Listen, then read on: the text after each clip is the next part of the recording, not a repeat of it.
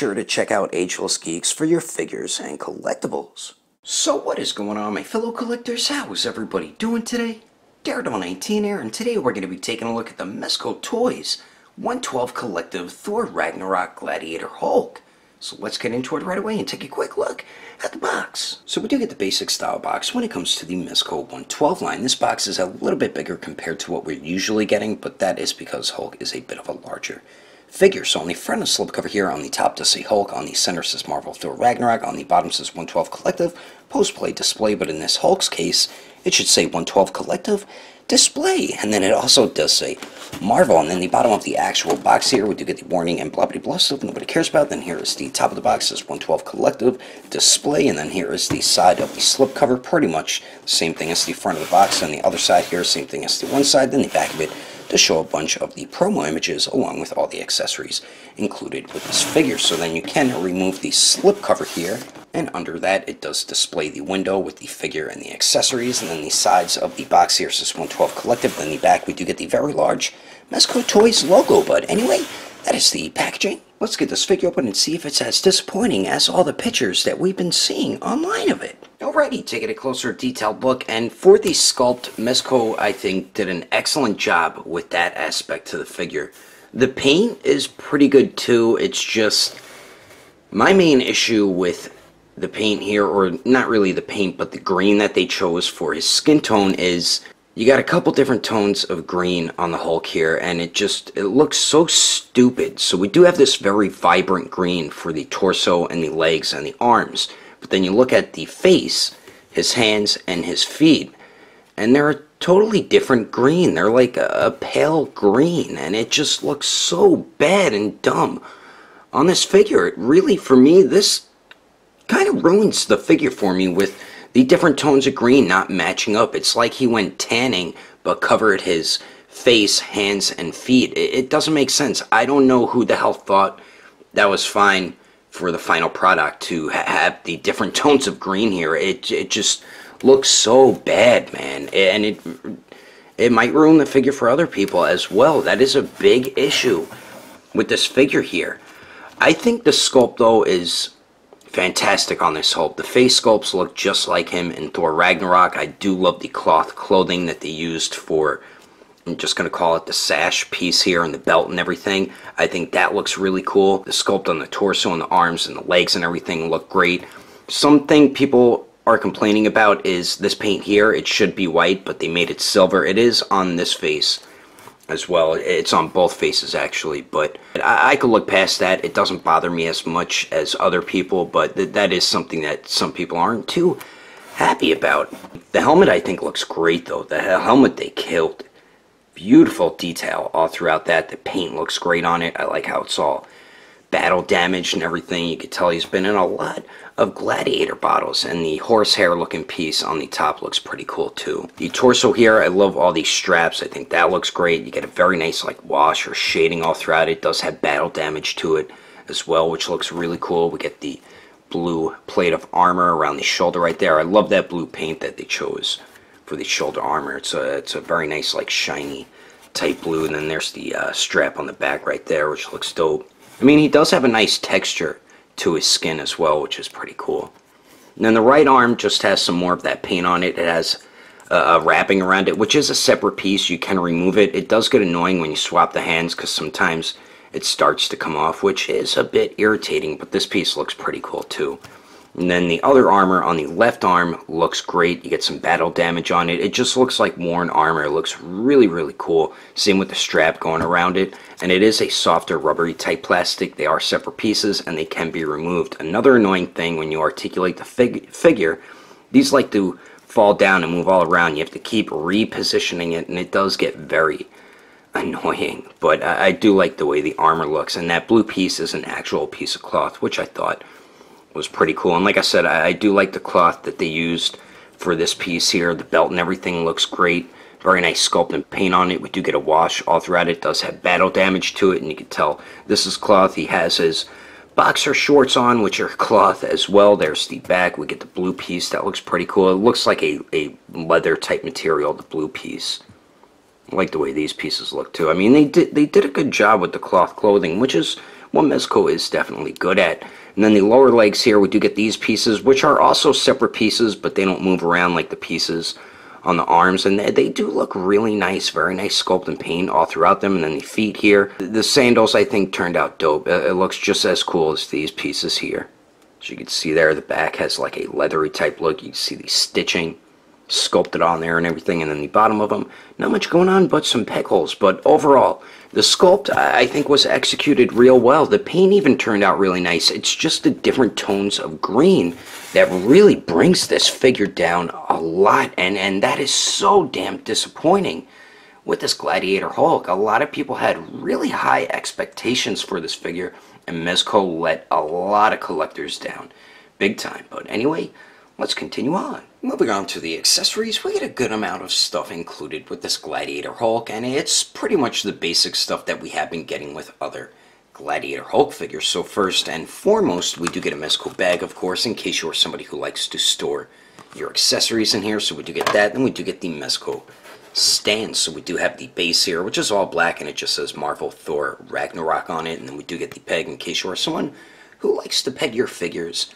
on the base. And then we do have the arm and clamp in case you want to make the stand for your figures. So we do get that, and then we do get two interchangeable heads faces. And starting on the left, we do get the yelling, screaming, helmeted face, which is the one that does come on the figure out of the packaging, and we already did take a look at that one. And like I said before, the faces do look exactly like Hulk, how he looked in Thor Ragnarok. So we do get that one, and then we do get the unhelmeted, angry, teeth-gritted face, and that one is spot on Ruffalo Hulk. You can see the paint on the side of the faces, on the right side there, the teeth, they painted yellow, which I feel like suits Hulk a little bit more. I mean, the sculpt and paint look fantastic on these head sculpts. It's just the green is so off compared to the rest of the body, but it is very simple to swap the heads. I'll show you how to do it right now quickly. And swapping the heads is basic when it comes to the 112 line. The heads are just connected to a ball peg, but they are on there really tight, so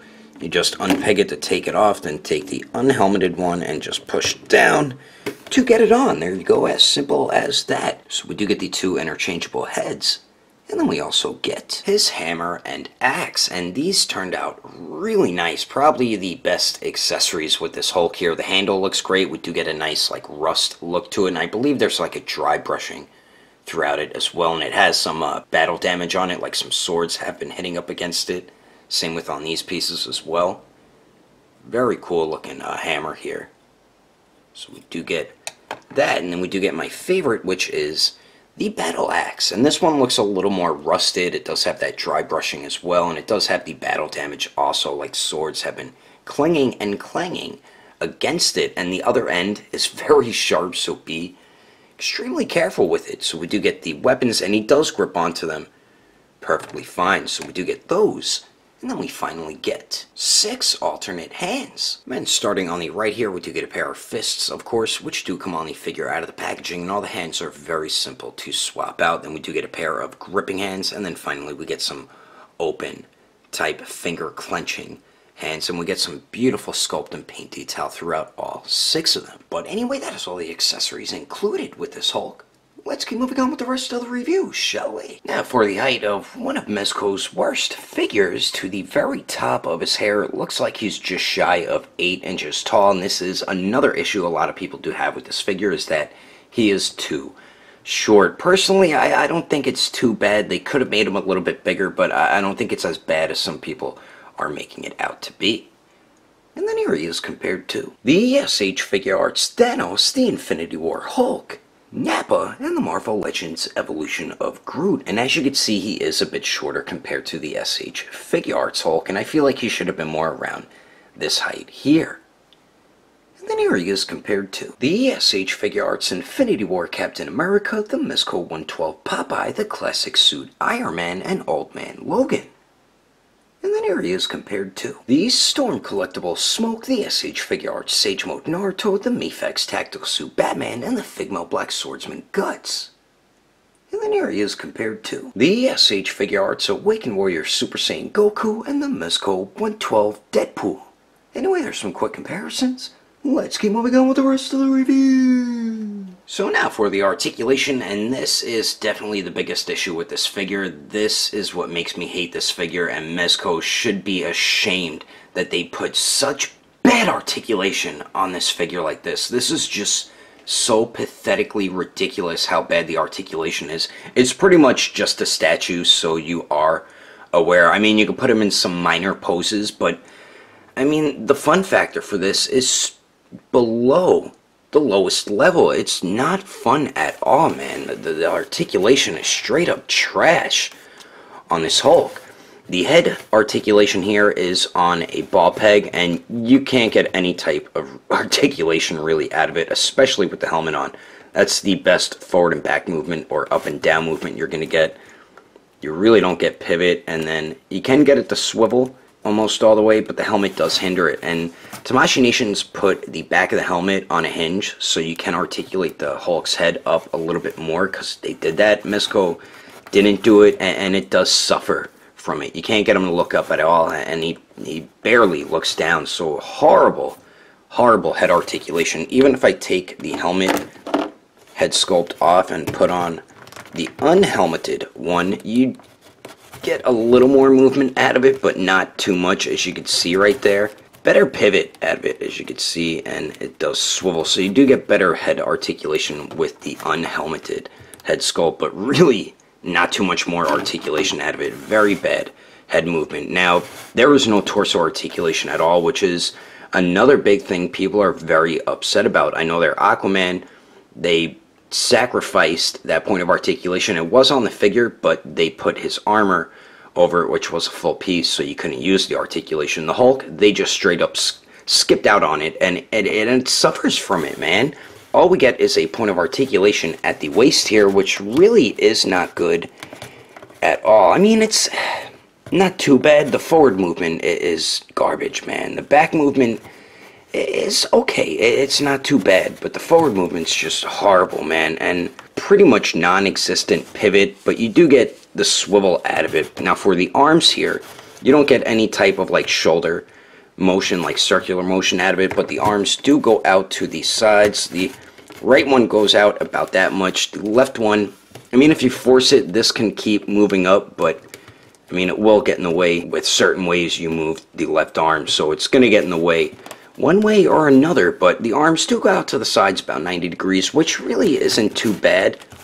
They do go up and down. As you can see, that is going to hinder the up movement, and as you can see, when you move the articulation, these pieces keep flopping around and moving up and down, which gets really irritating. Then we just get these single jointed elbows, and they don't even bend in 90 degrees, which is really bad. That's not good elbow movement at all. Then you do get a swivel there. Another thing is the elbow joints blend in better with the feet, hands, and the face, and I feel like the color they were supposed to make this Hulk was this color here, like his hands, face, and feet. That's why the joints match that green more than the green that is on the rest of the figure. Then for the wrists here, we do get a giant ball hinge, so it does swivel and hinges back and forth. Wrist movement is perfectly fine. Now for the legs here, Hulk really can't kick forward at all. I think it barely gets 45 degrees, which isn't that good, and doesn't go back at all. But kicking out to the side, he can almost Jean-Claude Van Damme it, which is pretty damn good. And then we do get the upper thigh swivel. The knees here don't even bend back 90 degrees, which is horrible. So bad knee movement. And then for the ankles, another point of articulation that is horrendous on this figure. It does swivel, hinges up just a tiny bit, really doesn't hinge down much, and that pivot is straight up trash, man. That is horrible ankle pivot.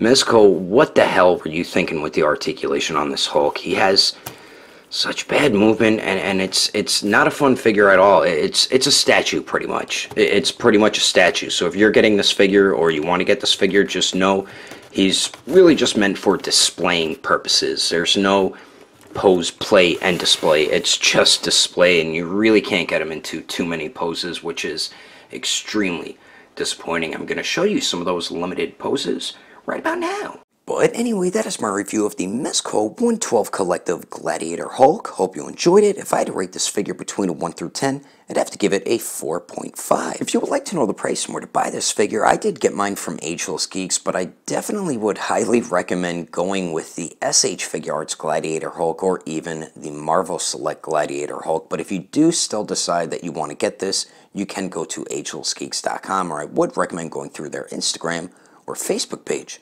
I will put more information in the description below. And if you would like to support the channel, don't forget to subscribe and click on that notification bell. And if you liked it, feel free to give it a thumbs up. If you didn't like it, oh well, I guess you didn't like it. But thanks for watching. I will see you later.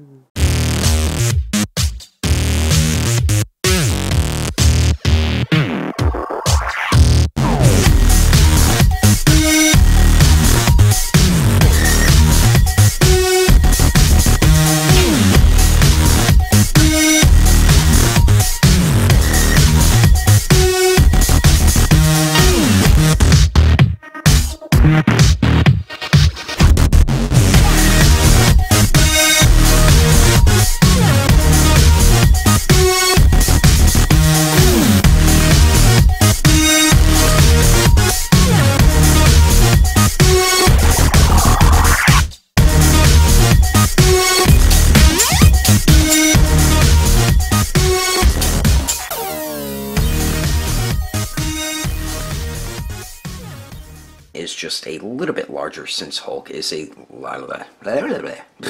little bit bigger though, since Hulk is a larger figure. So on the front of the it says Marvel Thor Ragnarok. On the bottom here for this figure it should say and then the bottom of the actual box here we do get the warning blah blah blah stuff nobody cares about. And then whoa, you son of a beep, the classic armor Iron Man and the old damn it, the SH Figure Arts Infinity War Captain America, the Mezco 112, almost called him Iron Man. And it's pretty much the basics that we've been, we do have the peg in case you want to peg the figure on hand. God